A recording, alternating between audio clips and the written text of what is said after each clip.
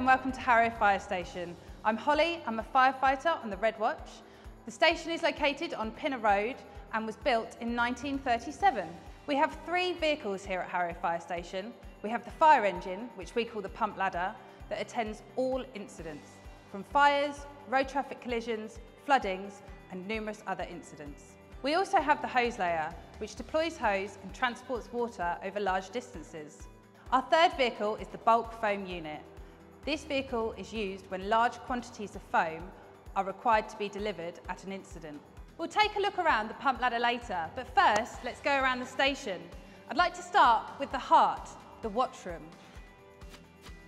Hi, my name's Oliver. I'm the leading firefighter on the Red Watch here, and today I'm going to show you the mobilising equipment. When you dial 999 and ask for the fire service and speak to the operator, they'll be asking you a few questions such as what the address is that you're calling from and the type of incident. The operator will gather all those details and that will come through to the station on the teleprinter and print out what we call a tip sheet.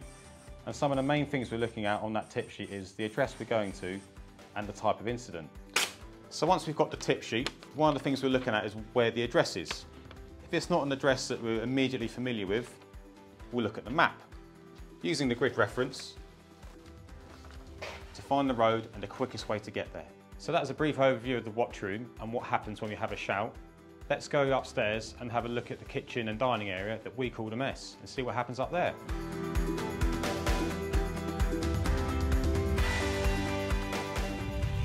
So just as we're going upstairs, you can see along the walls we've got lots of pictures of local history and memorabilia to Harrow Fire Station.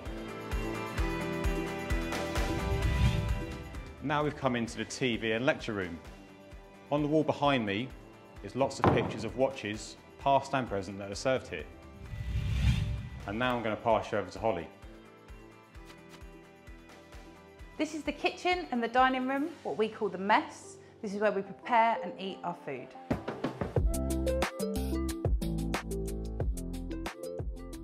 So let's head back downstairs where I'll show you the pump ladder, but we're going to go down via the pole house. The pole house is to only be used when we're mobilised. It's the quickest and easiest way to get from the upper level to the lower level.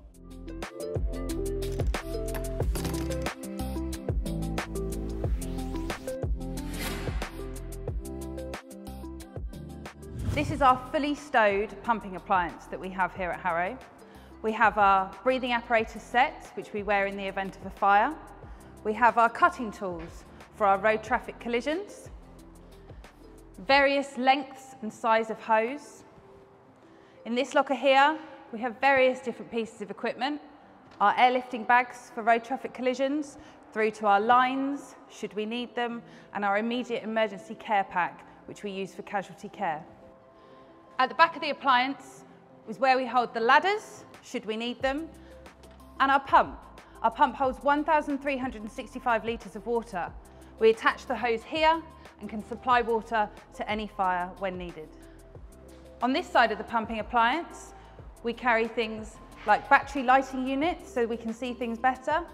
We have various sizes axe and sledgehammers, more hose, and in this locker here, we have equipment which we can use for forced entry. Here at Harrow Fire Station, we're attached to a training centre where we have access to a breathing apparatus chamber where we can carry out search and rescue techniques and safe movement. So let's head over to the chamber and see Tony, who's going to talk us through some of that. Hi, my name is Tony. I'm a firefighter at Red Watch Harrow Fire Station, and today I'm going to introduce you to Harrow Fire Station's BA chamber, where we're going to show you one of our colleagues in full PPE wearing a breathing apparatus set, how they safely go up and down stairs. Follow me. So now we're going to demonstrate what we do is when we encounter stairs whilst we're in a firefighter environment. My colleague will be coming to a set of stairs.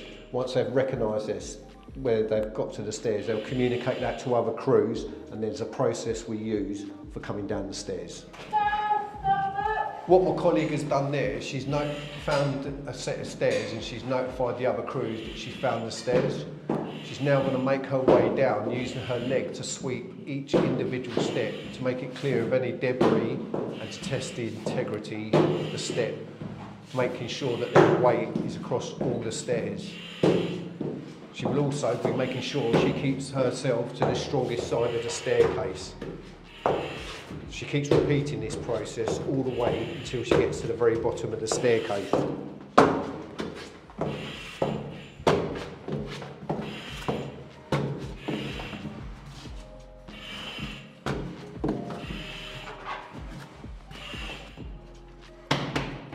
This would be followed by a double clap to enable the other BA wearer upstairs to acknowledge that sound, to know that our colleagues have got to the bottom of the stairs, and then the next BA member can make their way down, because BA crews are always in twos when entering the building.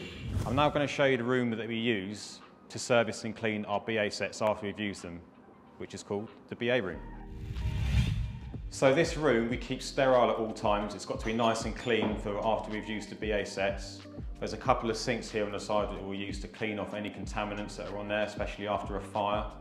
And behind me in this racking, this is where the full cylinders are kept, so we'll exchange that with the ones that we've used.